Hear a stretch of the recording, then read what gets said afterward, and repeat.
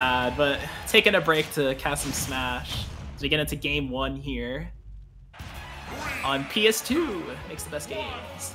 Oh yeah, absolutely.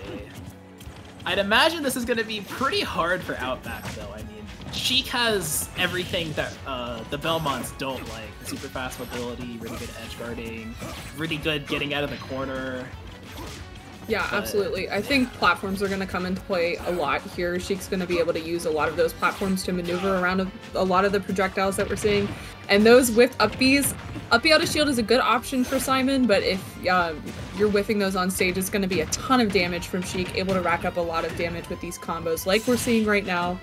And this is a little scary, able to make it back to ledge there, but do have to watch out for the bouncing fish off stage. Could definitely lead to an early stock. Yeah, absolutely. I think Outback's doing a great job. He's playing super slowly right now. Webb using the Sheik mobility to just move around the stage everywhere, but you got to be careful that up at a shield is like frame 4, I think, so really fast.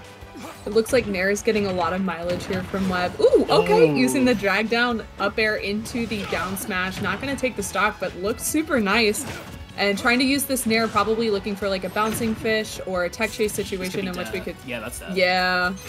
Catching the jump there with the needles. Yeah, Sheik is one of the best edge guarders in the game. You have needles, bouncing fish, you have forward air, you even have the vanish back, and Webb is just not stopping with this momentum. 42 and an edge guard. Able has to the holy water too. Oh yeah.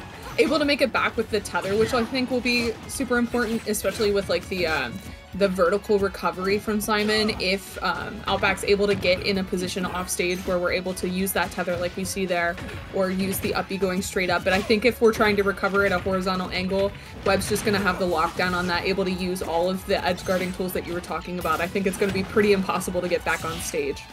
Absolutely. Oh, and this is an edge guard, and this should just be death. Yup. Yeah. Cookie cutter from WebbJP, just showing he's playing the matchup really well right now. We saw some flubs at the start with like some unsafe aerials, but even then he's just cleaned that up already too, and he is not stopping. That was crispy clean. Oh my gosh, it's still going. I know. This guy had a Sheik aficionado for a reason. That was his first time getting hit in like a minute. Yeah. Crazy damage output here from Sheik.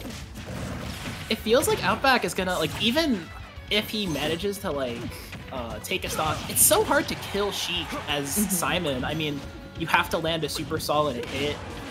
And Sheik, okay, like, there it is at 160. Let's see if Outback can mount something here. I think, if anything, he should be trying to gather data for the next game as Absolutely. Webb. Yeah, I think like the strongest thing that Simon is going to have is he's going to hit harder with single hits, but that doesn't really matter when you're getting comboed a lot by Sheik. And then also he's going to have really good ledge trapping using the projectiles that we were seeing, and then that fair is going to be really good at covering jumps as well. But it's not going to kill unless you're at like pretty decently high percent, and so far it seems like Outback's having a really hard time finding these hits. Absolutely. Great dash attack in here from Webb. He definitely just wants to clean this up. No needles bouncing fish, but a mashed trade. And that'll be game 1 for Webb with the pretty dominating 2-stock. That was just like a checkmate situation too. That was rough because you had to air dodge to avoid the bouncing fish, but then Webb was able to just throw out a nair immediately after because Sheik has such fast frame data that there wasn't really anything that Simon could do in that situation. Exactly, it's literally a checkmate there, because you can see the Nair just comes out faster than Outback can even hit an option. Yeah. And I feel like, okay. Hold on a minute. I don't know if Outback has an Incineroar, but I think the character switch makes sense. Yeah, we're gonna see Battlefield here too, which can go either way. I mean, watching Incineroars, they actually usually like to just use the platforms for some extra ladders maybe, but Webb is gonna take this all to the bank with already 64%. But it is hard because, like, if you're not tight on your execution with Sheik, a revenge can come through, but this could be death maybe? No. Yeah, exactly. Like, I think that's the difference between Simon and Incineroar in this, is that they're both very, like, comboable characters, but Incineroar is going to have more recovery options. Not that it mattered there, but also Revenge is going to be such a game changer. Able to use that neutral B out of a lot of situations either, whereas like whenever Simon was getting hit on shield, he had to use uppy out of shield, and if he whiffs that, it's just a free combo, whereas like that neutral B is lingering for so long that it'll be really good to like cover unsafe hits on shield. But this Nair is going crazy! Oh my god. Webb is not letting him What is going on? Webb is showing right now that it doesn't matter if your opponent gets revenge if they just don't get to use it. Yeah, like, exactly. He literally ran out the revenge timer there, which is crazy. And Outback, I mean, it's so hard to hit Sheik. Incineroar is like the slowest character in the game. Oh, this is awful. He just can't get back on stage. Able to use the back throw, but I don't think it's gonna... Oh, it did kill. Okay. Yeah, fresh with rage, I guess. I mean, this is definitely one of those types of matchups where Incineroar can just steal the show instantly, but Webb is not the type of player to let that happen. He's staying super solid, just playing the edge guards perfectly one after another, and he just has a clean stock lead here, and he just wants to win this game too cleanly. Yeah, we've also seen in the previous match too that Webb's really good at covering these horizontal recoveries, and I feel like a lot of the time Outback has to go for these higher recoveries, trying to hit like the No downward jump. angled. Ooh. Okay, but using the uppy like that should be super helpful if he's able to just like go straight up to the ledge instead of trying to do these recoveries, because I think Webb has pretty good timing on these down tilts at the ledge. Yeah, this has been just an absolute painful experience for Outback. He like has barely gotten to play the game. Webb here, up air from the ledge, definitely looking for some sort of kill confirm here. Or an edge guard. There's a back air. Can we get another one? Oh, no jump. Yeah, no jump. That stinks. Okay, best of 5. Yeah, this is top 8, so it'll be best of 5. But that, I wonder if we're gonna see the Incineroar game 3. Probably not. I'm interested to see. I know maybe Belmont's on Battlefield. You get some extra utility with like up B to the top platform. Maybe that's just a thought. Okay, switching to Richter. Yeah, I'd imagine the instant's like a one-time thing, but we're gonna see Battlefield here, which is a stage that a lot of Belmont players really like. The platforms just give you extra places to land, and they also give you, I mean, obviously, you can up B to the top platform.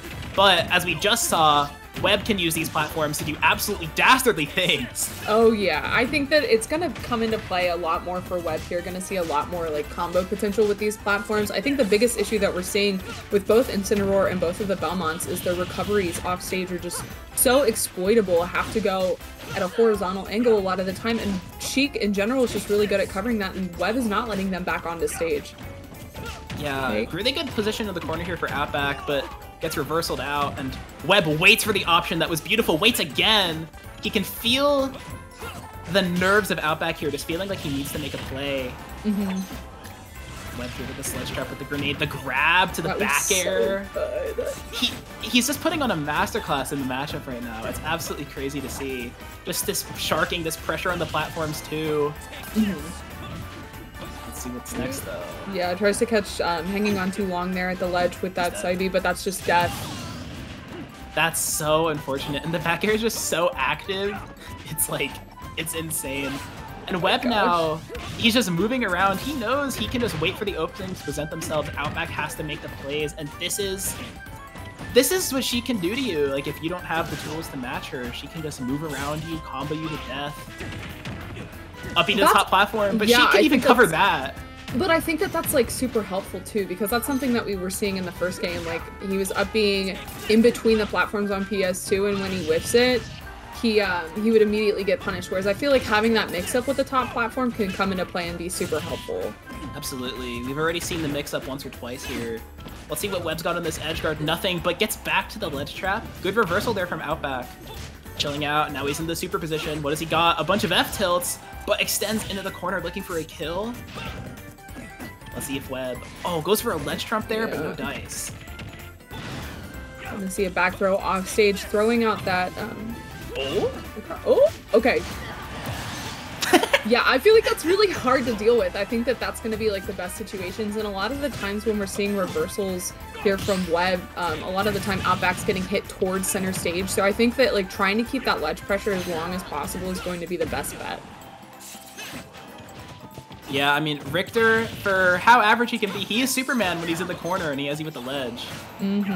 And Outback, to his credit, I mean, despite the troubles of the matchup, has been playing to his win condition very well. He's done so much damage with these F-tilts, with these forward airs whenever Webb has been in the corner, and he's actually made this deficit back up really well. Already 80 on Webb's next stock.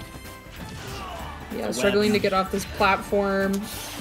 Okay, saved his jump. Good job. Throws the cross, but this is a regrab maybe?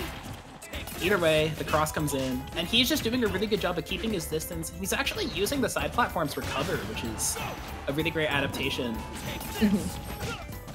Ooh, I love that recovery there from Webb. Absolutely. Down tilt in. Let's see what Webb's got into the corner this time. Rolls past, and the jab 1-2 into the grab. These players are pulling out so many mix-ups right now.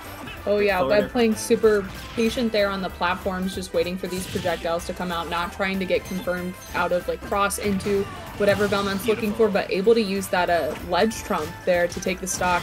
Sitting at 129 though, so if we see a fair or any of these stray projectiles hit him, it could be the end of a stock. Yeah, I love that he just gets up and grabs out of the corner though. Finally figured out the answer to the vortex that Outback had presented. And now you're at these percents where Sheik can just absolutely blend you. Already 53, maybe an edgeguard here. Needles, but no dice. Okay. Yeah, looking for a shield poke here with the up airs. It's so scary. Yeah, because you don't want to drop shield, but you also don't want to watch your shield wither away the entire time either, so... Oh, it's scary for sure. Good stuff from Outback though. These F-tilts, I mean, if at first you don't succeed, just throw out another one. Has really been the tale of this game.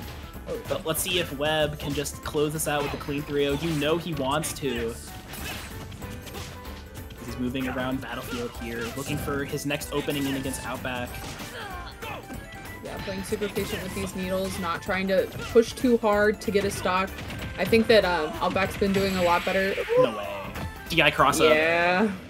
And I think that Outback did such a better job in that last game, though. The adaptations that we were seeing were definitely helping out, and I think the ledge pressure that we were seeing as well. It kind of felt like it flip-flopped in that last game, where a lot of the time Outback had Webb at the ledge instead of vice versa. But yeah, Webb able to seal out that with a 3-0. That was just, I mean, I love watching it when like a pilot of a character like shows why a matchup is like a +2 matchup or something. Like that was and credit to Outback for even keeping it as close as he did, and it really shows the power of the Belmont's win condition when they can achieve it. Is just getting the opponent in the corner. But oh my god, and okay, this Incineroar, I'm not sure. Honestly, I think that Incineroar would have done fine if we just saw some different recoveries. A lot of the time we're like immediately using our jump off stage, trying to use that high side B or up being super high, and we've seen that Webb is so good at covering those angles. Whereas I think if he would have saved his jump and tried to like up B immediately to the ledge and not given Webb that time to like set up, it might have gone a little bit better. But I think in general, like, Incineroar does well in scrapping in those situations. It was just like getting killed off stage over and over and over again. Yeah, I don't know. Either way, I mean, credit to Outback, but Webb, you know, first seed for a reason, and he'll be moving on to winners finals to play the winner of Glutamate and Duquesne. Okay. So Glutamate is usually a Wario player, and Duquesne is one of our resident Peach players who we have here in New